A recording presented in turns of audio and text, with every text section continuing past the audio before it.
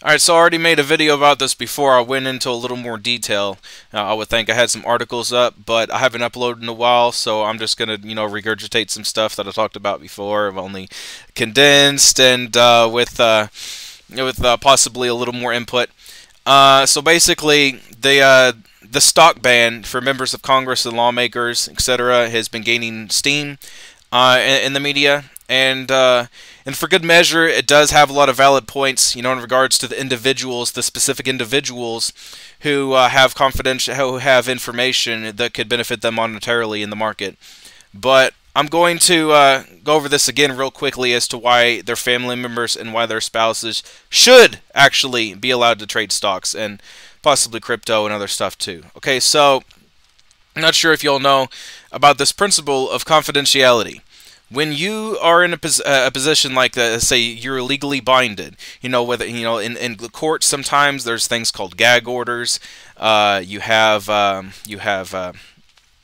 secret information that say you work for Coca-Cola and you have, the secret ingredient, you can't disclose that. There's many things that you can't disclose about, within companies. They're about to release a new game, and people working on the models and stuff, they can't talk about that outside work. If you have a security clearance, you are not allowed to talk about top secret things, or even low-level classified things that could jeopardize the national security. You were likewise, you should not be allowed to talk about things that about going on within the market as a lawmaker or congressperson that could give someone an unfair advantage in the market. So you, as an individual who has that information, in your mind, you can't just discard it, because that's part of your job, to know things that other people don't. But yet you can't act on it because that would be an unfair advantage in the market. So you have a case there. But that's the principle of confidentiality, is you cannot share that information with anyone. You can't share it with your family, your friends, your nephews, your auntie, your uncle, your cousins, and your spouses. So I don't care what you have to say about what kind of, how easy it doesn't matter how easy the potential is for corruption, like how easy it would be for them to just, manage their stocks through various loopholes or whatever, through their spouses or family. How easy that would be. That's why you investigate the shit, and then you penalize it when you're able to find the corruption, because you have to uphold that principle. It's like you were not just going to make rape legal because it's hard to find rapists. You uphold you have to have standards, and in the market you have to have a certain degree of personal freedom.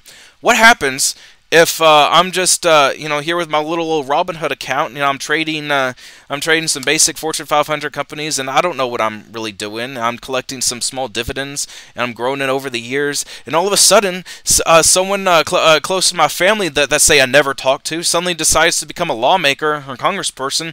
Like, what happens? Do they just freeze my account or something? Am I not would I not be allowed to buy more stock? Or would I be able to withdraw the stock that I've purchased up until that point? Like what are the parameters of this, and what is the slope? Where is the end? Because I know this in the end, a lot of people, most of the people supporting, the ban on the relatives and spouses of stock traders are really just looking out for that, or just trying to minimize corruption and just trying to, they don't care about the principle of a free market and confidentiality. They just want to minimize the potential for corruption as much as possible, because it would be really hard to stop the corruption. But that's why you investigate it and you criminalize it when you find it. But unless you can prove that someone is going through their spouses or family members, in that loop, unless you can prove that on an individual level, then you have no case, and you have no excuse to ban these people from participating in the market. It's not fair. It's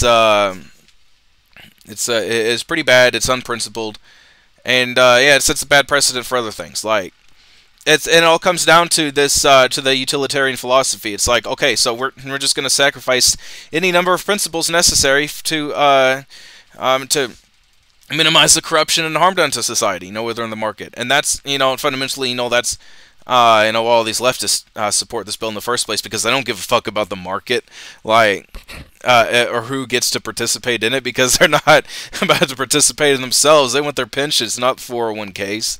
But that's where I'm going to end this. It's gone on a little bit too long. It's a ramble. But I'll see you all in the next video.